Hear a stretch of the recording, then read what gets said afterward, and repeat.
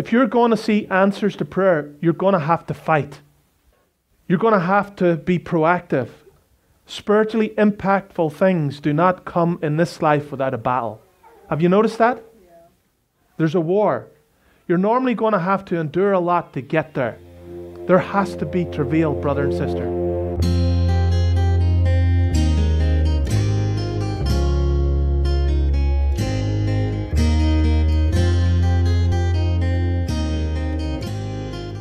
If you've got your Bible this morning, would you turn to Daniel chapter 10?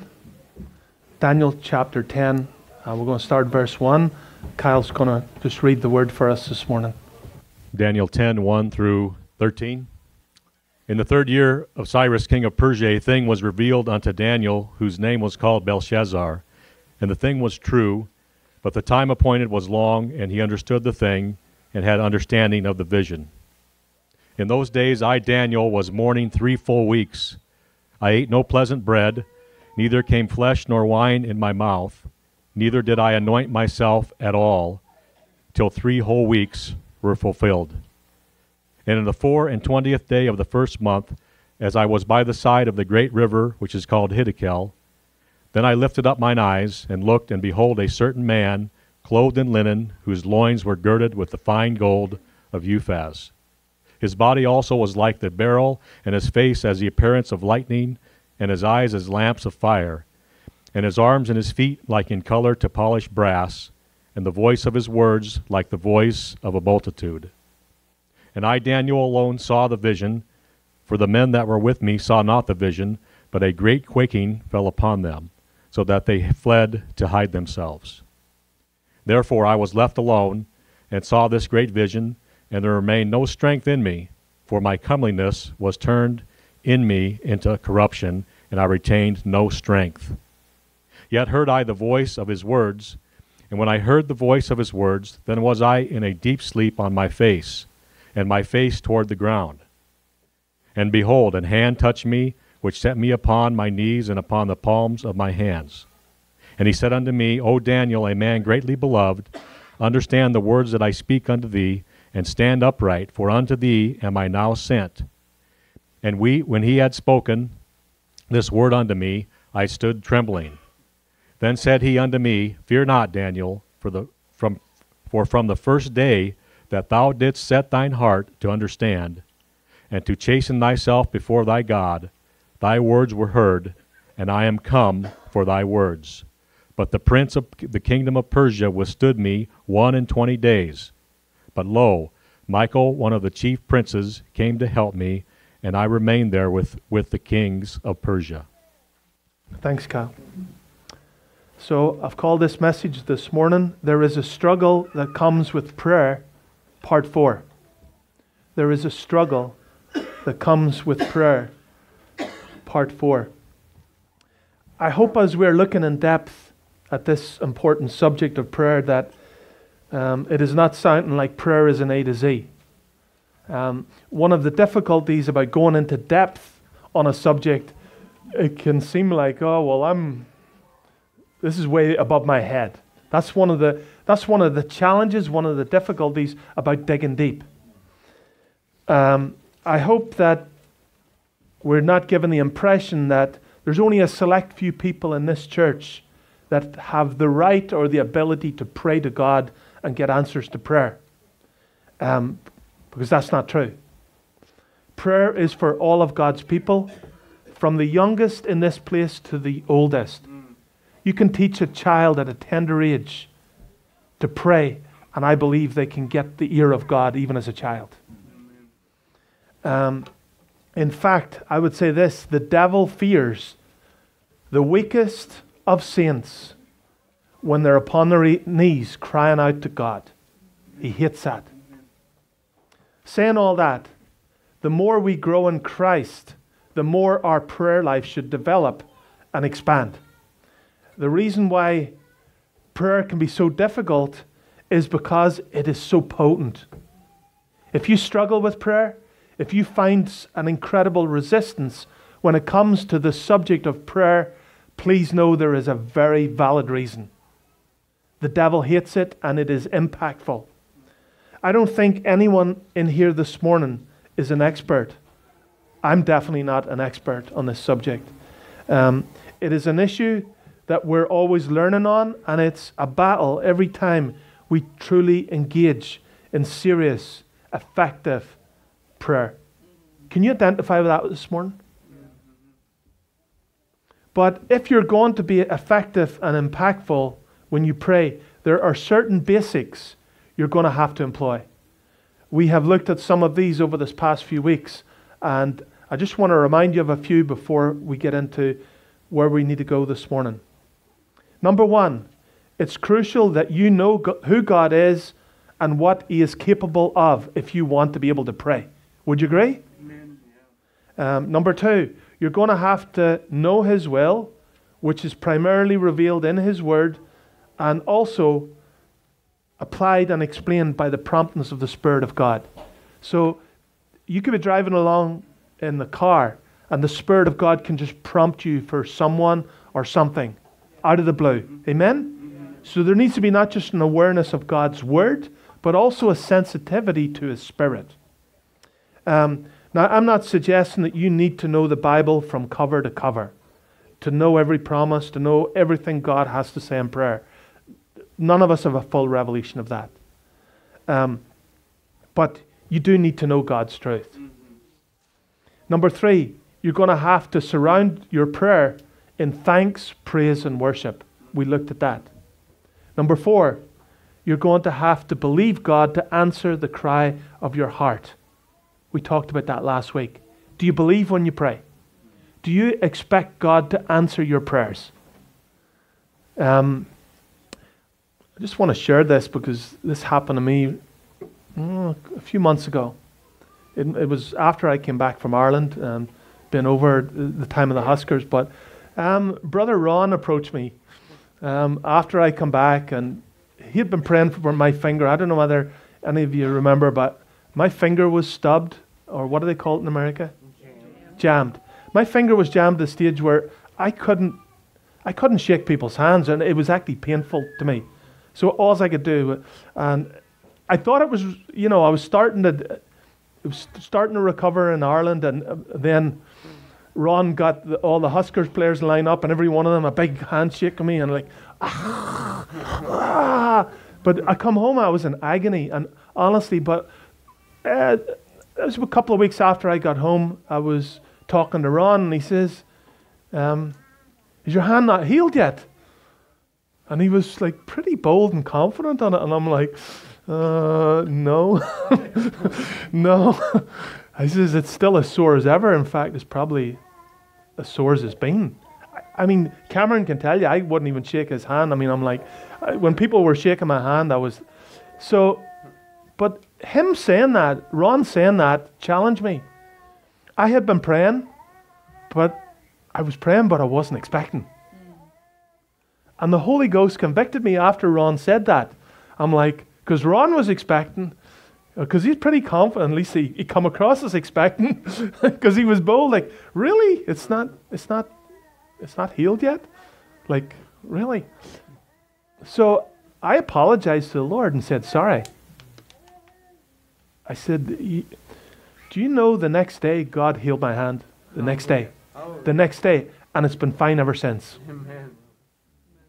Now, has anybody ever had a jammed finger? Or would you agree it doesn't go away easy or quickly? It's one of those things that, in my experience, seems to linger, and then it keeps getting.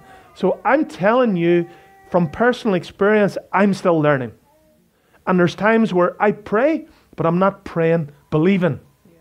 Okay? So please know, as we're covering this subject, that this preacher is on a learning curve just like you. And I want you to hear me really carefully this morning.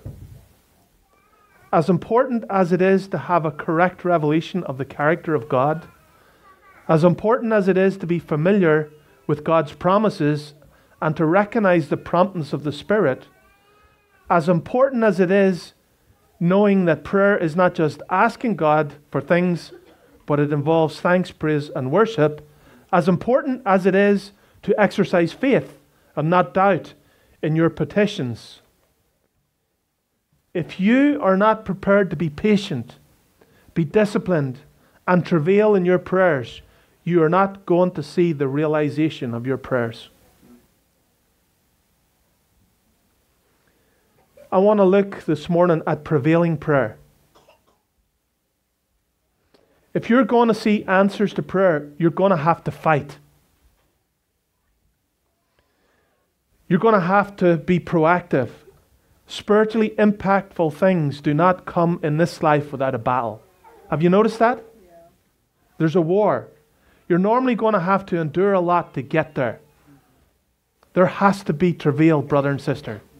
There has to be persistence. If you're prone to get discouraged, if you're easily knocked off course, if you give up quickly, if you're impatient, then you're going to struggle with the subject of prayer.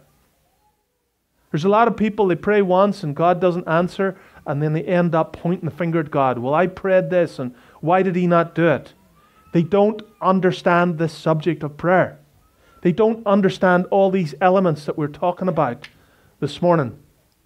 Hebrews 10:36 tells us, "For ye have need of patience, that after you've done the will of God, ye might receive the promise." Now, patience isn't always our strongest point. I don't know about you, but patience is one of my big struggles in life. There's a saying, something like, patience is a quality not found in a man, but rarely found in a woman. I don't know whether it's true or not. That's an Irish statement. And I don't know about you, we're impatient creatures. Be honest this morning. God's here this morning. Who is impatient in this house? Okay, so I don't feel too bad then. Okay. Patience, by the way, patience is basically the ability to wait or continue doing something despite difficulties or delay, without complaining, getting upset, or giving up. That's patience. James 1:3 says, "The trying of your faith worketh patience." Are you been tried this morning? Are you been stretched out this morning? Are you? Well, the Bible says the trying of your faith worketh patience. And again, worketh is ongoing. Maybe God's just working in you at the moment. He's trying to bring that quality out. He's trying to bring that to the fore. Patience, by the way, is a virtue. It is listed by Paul in Galatians 5 as among the fruit of the Spirit. I think it's fair to say that none of us like waiting on answers to prayer. That takes real spiritual discipline, it takes trust, and it takes persistence. Would you agree? I would say if there's a subject we all struggle with is waiting on God.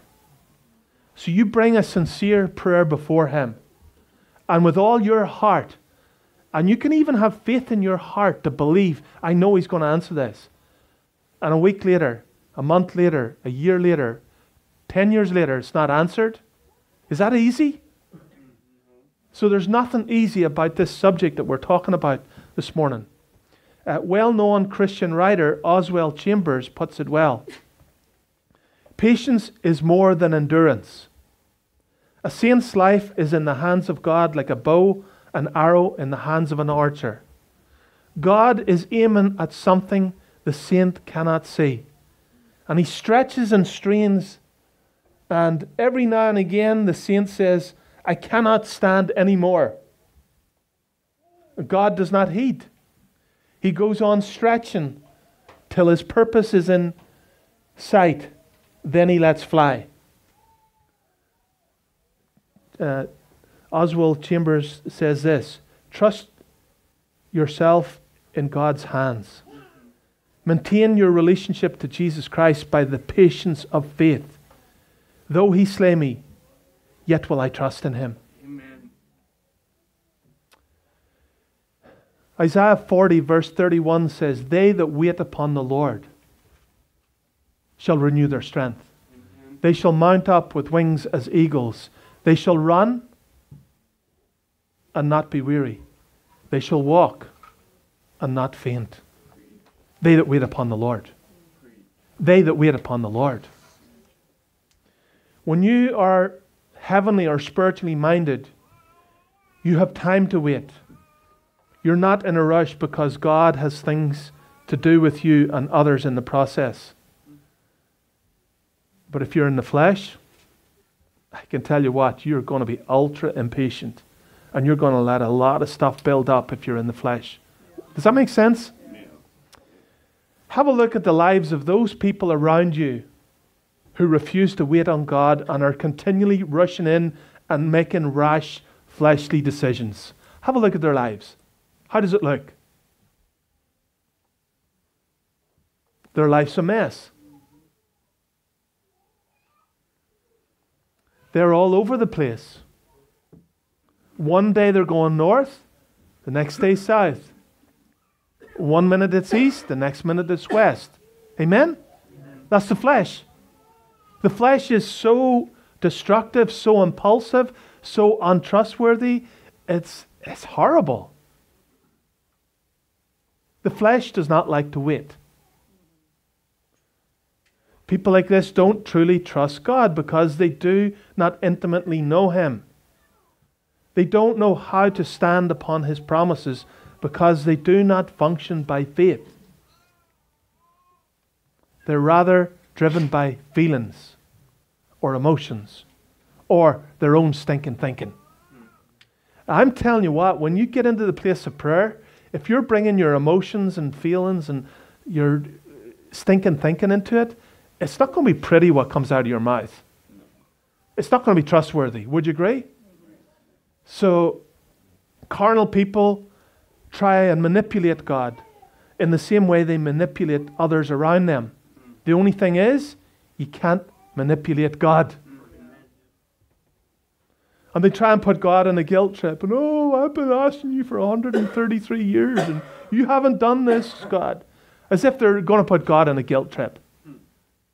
What do you think? How do you think that manipulative prayer works? Huh? His ears are closed to prayers like that.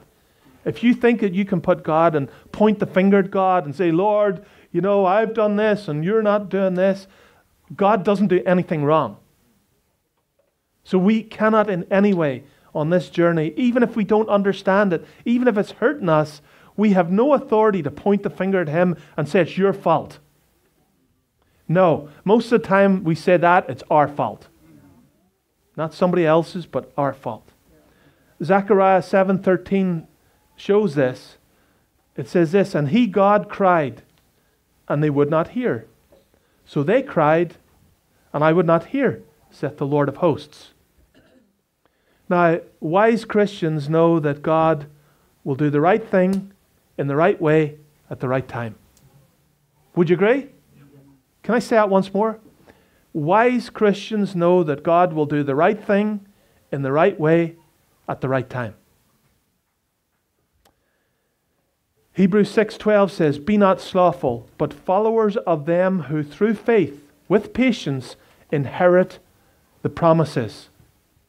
Patience is a quality that is elevated in this book, but patience also involves travail. I'm going to get to that now.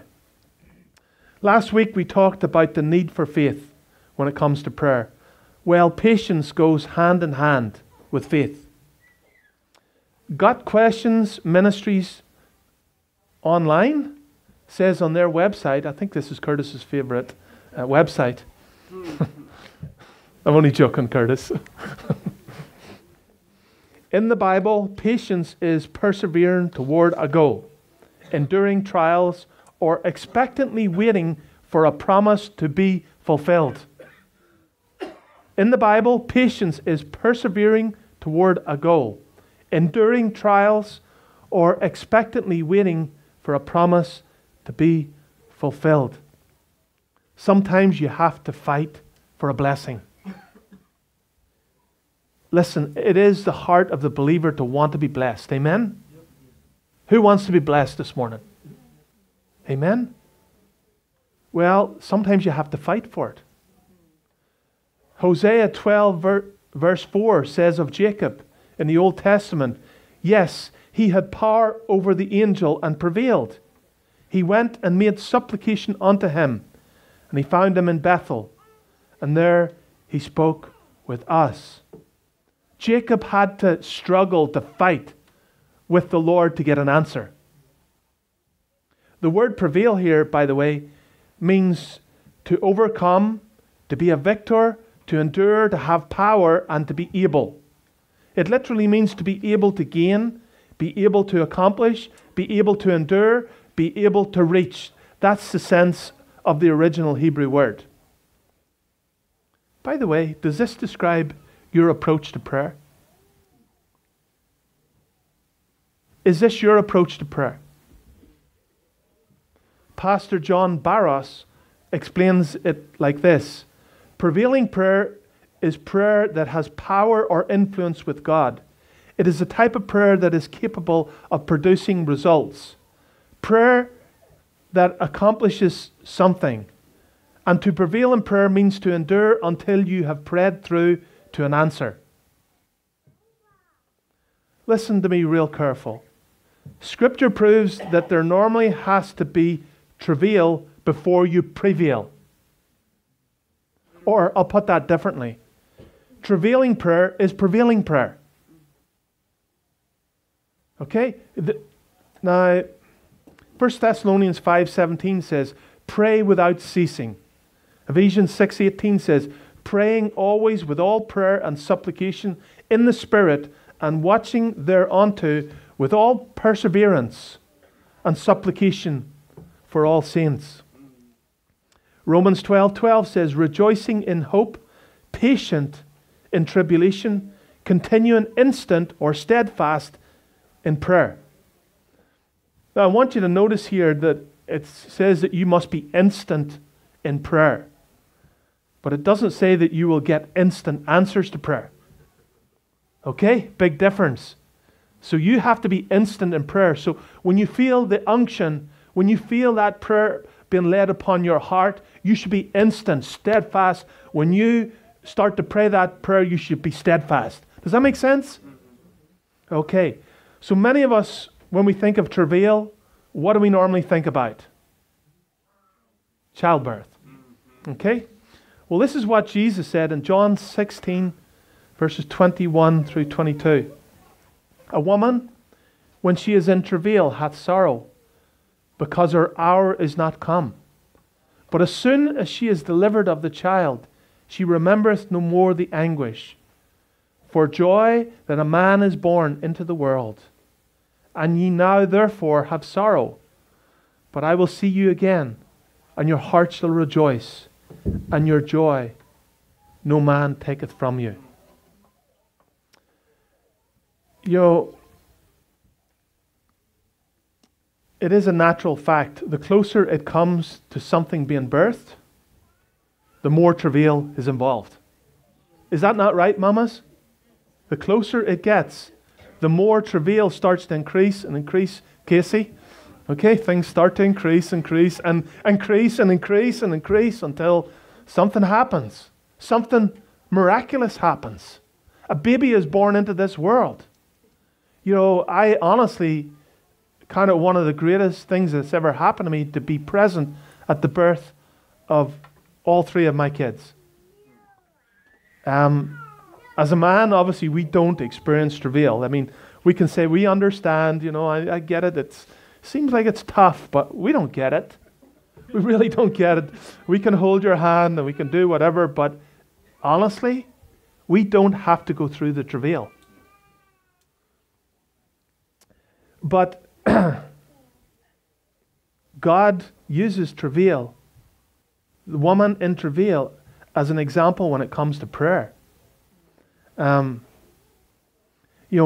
Jesus spiritualizes this in regard to endurance and holding on in regard to what God has promised you. We need to be aware, and I want you to hear this because this might help you this morning. There are certain things we have to go through to get to where we're going. There are certain things we have to go to enable certain things to happen. There are certain things we have to go through to produce in us what God needs. So that travail is all part of a process that's going to produce something. Life. Life. By the way, the greatest example of travailing and prevailing prayer was Jesus in the Garden of Gethsemane. How did that go for him? Luke 22:44. Listen to this. And being in an agony, he prayed more earnestly, and his sweat was as it were great drops of blood falling down to the ground. Can you imagine what that was like? Here is the master prayer warrior. Here is the perfect example. And look what he's going through in prayer for you and me. I believe that in Gethsemane, he was seeing the enormity of the task, seeing the enormity of your sin and my sin. And he was about to be acquainted with every single dirty, vile sin that you've ever done. Every dirty, vile, stinking sin that I've done. Think of the thoughts that go through your head in a week. Think of the feelings that go through your heart in the course of a week. Think of the words that you say in the course of a week. Think of the actions that you do in the course of a week. The sins. Think of the sins of commission. Think of the sins of omission. And he in Gethsemane is travailing over you and me. But you know what? He didn't give up. He kept going. This is extreme travail. And by the way, he knew, according to John 18:4, he knew all that was going to happen to him. He knew that he was going to be betrayed by one of his own. He knew that. He was about to be betrayed by Judas Iscariot. He knew the wicked schemes of the religious that were about to hit him. He knew he was going to be brought before a kangaroo court and judged unfairly. He knew he was going to be mocked and scoffed, rejected and abused. He knew he was going to have his back scourged. He knew he was going to be humiliated in agony on a cross. And here he is, interceding for you and me, in travail. I believe there's a lesson here, especially if you're going through the battle this morning. You could be in a real dark battle. You could be going through your Gethsemane this morning. It could be rough. It could be tough. It could be like, what's going on here? But I'm telling you, on the authority of God's word, he will keep his word. If we faint not.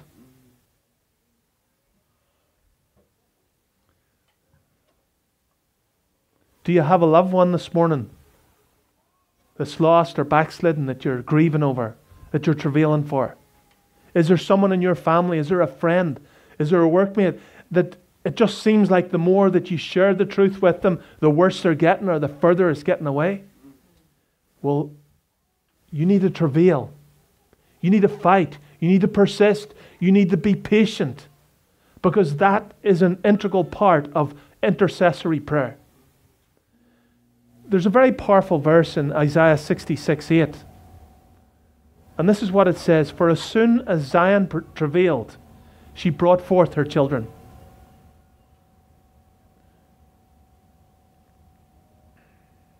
So what's the purpose here of travail? Travail produces spiritual births. By the way, Christians are spiritually referred in the Word of God as Zion. So when you see Zion here, you're talking about God's people. As we travail, things are birthed in the Spirit. Many souls become born again through someone's travail. And please hear me before you think that I'm going over a line. Prayer is us partnering with God. Okay? So it's not us thinking up a good idea and then God standing attention and going, yes, sir. Okay? We've talked about praying in the will of God. But if you're praying God's heart, okay? And as you're obedient to God's heart, then guess what? That prayer will be answered in His time. Does that make sense? Let me give you other scripture. Psalm 126:5 through 6 gives us an amazing promise here if we take Him at His word. Psalm 126:5. They that sow in tears shall reap in joy. He that goeth forth and weepeth, bringing precious seed, shall doubtless come again with rejoicing, bringing his sheaves with him.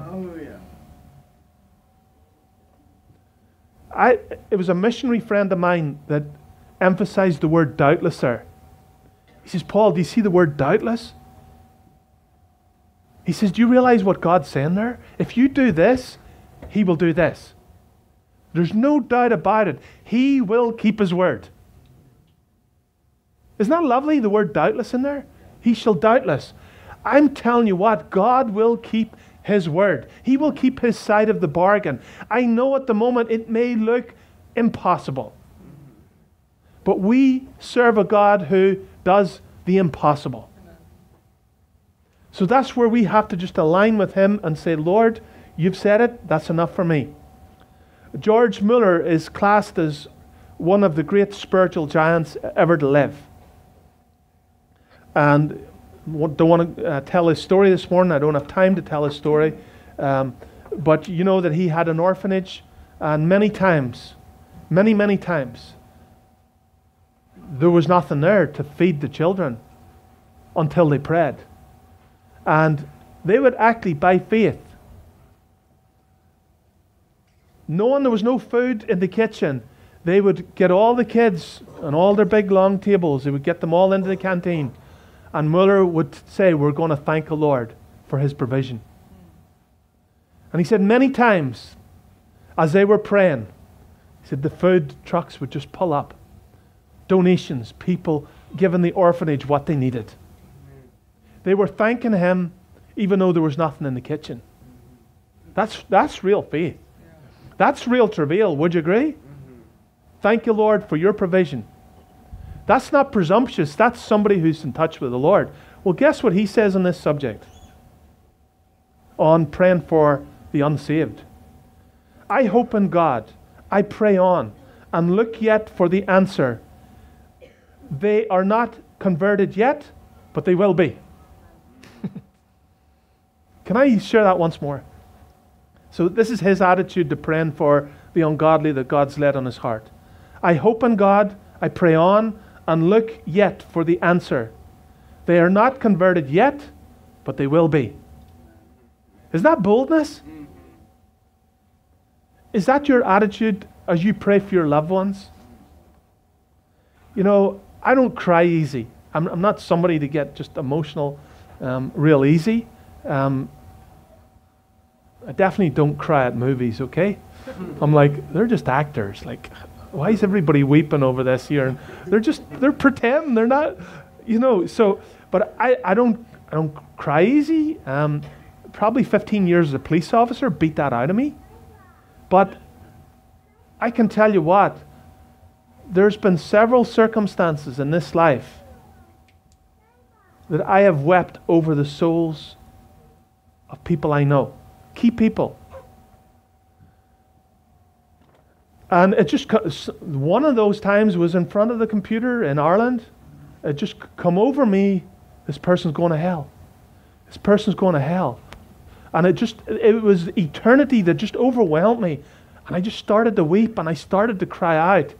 And honestly, I think within a month, 6 weeks, they were saved. And there's key people. I think there's been one situation in Nebraska that I've done that over and has still not come through. But every other circumstance in my life that I've travailed over and wept with a heart of, no, Lord, please, Lord, no, you can't let them go to hell. You can't let them. He's answered the cry.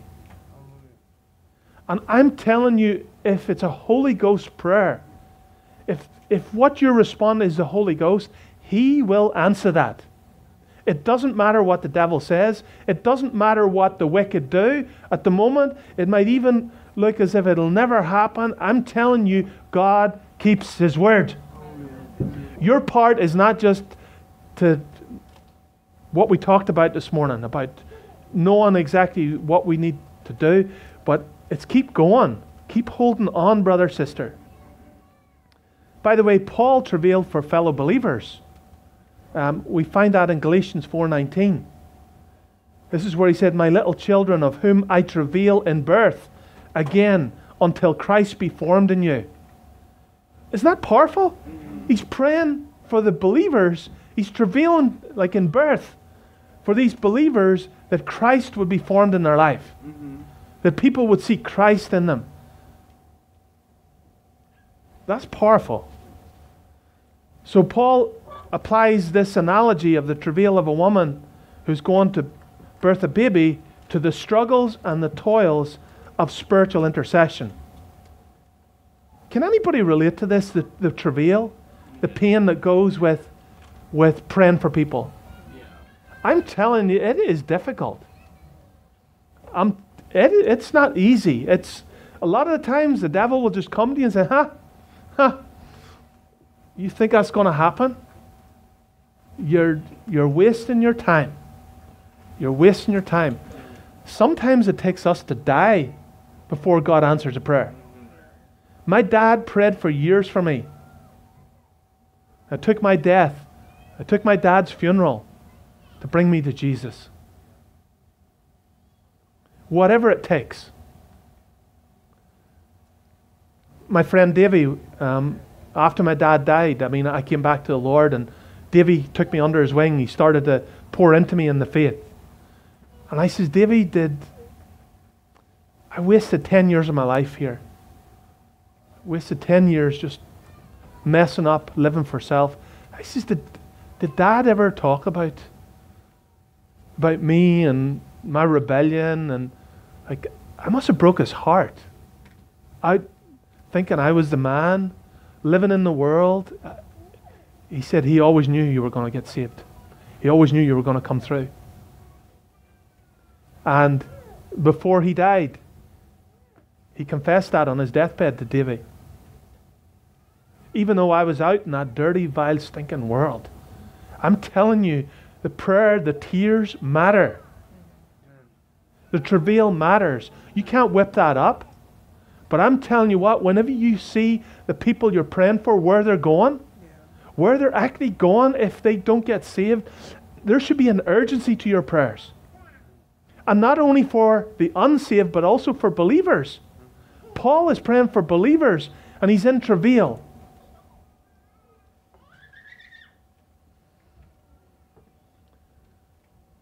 We know we don't always get immediate answers to prayer. But as we hold on, I believe that God does the work. We learn a lot on this subject actually in Luke 18 verses 1 through 8. Okay, so it says here in verse 1, "And he, Jesus, spoke a parable unto them to this end, that men ought always to pray and not to faint." Okay? That word faint in the Greek means to be afraid, to become discouraged, to become weary or tired or despair, to lose heart or to tire of. So men ought always to pray and not to faint. Jesus then backs that statement up, and I want you to hear me. He backs that statement up with a parable. And it's a parable you probably all heard about, the woman who was plaguing the head of the judge. So, but remember the context here. Not fainting. So, Jesus tells a story. There was in a city a judge, which feared not God, neither regarded man. There was a widow in that city, and she came unto him, saying, "Avenge me of mine adversary." And he would not for a while. But afterwards he said within himself, "Though I fear not God, nor regard men, yet because this widow troubleth me, I will avenge her, lest by her continual coming she weary me." And the Lord said, "Hear what the unjust judge saith. And now this is his conclusion here, and shall not God avenge his own elect, which cry day and night unto him, though he bear long with them?" Amen. Hallelujah. Brother, sister, do you get it? Though he bear long with them. And then he says, "I tell you, that he will avenge them speedily. This should encourage you. See, I know people take out of this like manipulation. I can manipulate God. If I plague his head, then he's going to just stand at attention. But it's not talking about that. It's talking about persistence. It's talking about this subject that we're looking at this morning. Can you see it? Mm-hmm. Just not giving up. Keeping coming back. So those religious clowns that say to you, if you pray once, any more than once, is lack of faith. They don't actually get what the Word of God says. The Bible says, ask and keep asking. Seek and keep seeking. Knock and keep knocking. Pray until. So as I come near a close here, Galatians 6:9 says, and let us not be weary in well-doing, for in due season we shall reap if we faint not. If we faint not. Is there someone here this morning, maybe you're giving up, you're fainting, you're ready to throw in the towel? Well, I've prayed for that for so long and it just seems like God is not hearing me. Well, brother, sister, he is hearing you. He has got a time. He has got a way. He's doing something that you can't see. But that doesn't mean that you should give up on that. As I come to a close, I want to just refer to the passage that we read this morning in Daniel. Especially verse 12. Of course, Daniel had been intensely praying, fasting and praying for 21 days. And it seemed like nothing was happening. But then the angel of the Lord came and told him a few truths. He said, fear not, Daniel, for from the first day that you did set your heart to understand and to chasten yourself before your God, your words were heard. And I am come for your words. Isn't that lovely? From the first day, from the first moment you prayed, I was listening. I heard your prayer.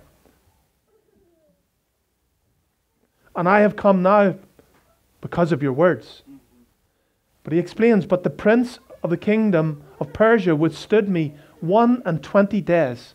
But lo, Michael, one of the chief princes, came to help me. And I remained there with the kings of Persia. Here you have the two archangels taking on the demonic realm. Daniel was totally unaware of it. He's praying down on planet Earth. And in the invisible realm, there's a war going on. And I feel for us at the moment in this church, there's a war going on in the heavenlies. There's a war going on that we cannot even see. But I'm telling you, God wins. God wins that fight between darkness and light. We have to hold on to the promises of God. Yes, we do have our fainting fits. We have our moments. We all do. But I'm telling you that if God said something, then God's going to do something. God heard his cry. But unknown to Daniel, there was a battle going on that he couldn't see. Maybe there's a battle going on that you can't see. You're wondering why. What's happening here? Thank God Daniel kept going. I have wonderful news for you this morning. God has heard your cry the first day that you made it. Does Isaiah 65:24 not say, and it shall come to pass that before they call, I will answer, and while they are yet speaking, I will hear? Charles Spurgeon once said this, if the Lord Jehovah makes us wait, let us do so with our whole hearts. For blessed are all they that wait for him. He is worth waiting for. This is what Spurgeon says. The waiting itself is beneficial to us. It tries faith, exercises patience, trains submission, and endears the blessing when it comes. The Lord's people have always been a waiting people. Today's battle will be part of tomorrow's testimony. Hallelujah. If you keep going. you will be able to tell those around you that God kept His word. God fulfilled His word. But what does He expect of us? We keep going. We keep travailing. We keep persisting. We keep on keeping on until He does it. Amen? Amen. Let's pray. This subject touches the heart of every genuine believer this morning. Many of us are praying for things that have not been answered yet. Many of us are feeling the intensity of the battle this morning. Many of us can hear the screaming voice of the devil and the world, mocking, scoffing, trying to tell us everything opposite to what God is actually telling us. But I urge you, I beg you this morning to hold on to the promises of God. Hold on to what He's prompted upon your spirit. In due time, He will answer that prayer. Father, we thank You for Your truth this morning. Lord, we confess that as Your people, we fall short on this issue. Lord, we give up so easy. We wobble so easy. We question so easy. We get discouraged so easy. We complain so easy. Lord, when we should keep our mouths shut with all that. Forgive us, O God, for our unbelief. Forgive us for our lack of patience, O God.